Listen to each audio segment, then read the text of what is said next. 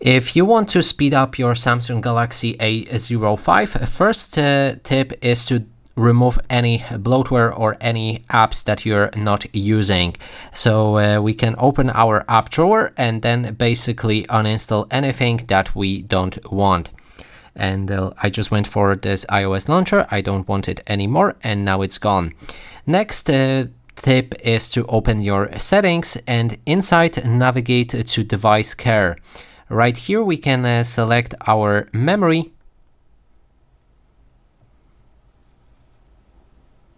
and then we can clean our memory cache and just click right here to clean it.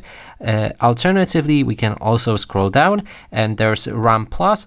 We want to enable that and extend our RAM to 4 GB, which will give us the best performance.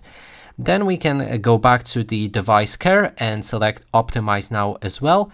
And then you may have a different things visible than I do right there. So now it's optimized. In your case, it may ask you to delete something or stuff like that. So just do it at your own risk and just try to follow those instructions carefully. And honestly, I think that would be everything I recommend to do. Also, okay, I've just remembered there's one more thing in battery, and there's a setting that limit your CPU usage, which slows down your phone, and it should be somewhere around here.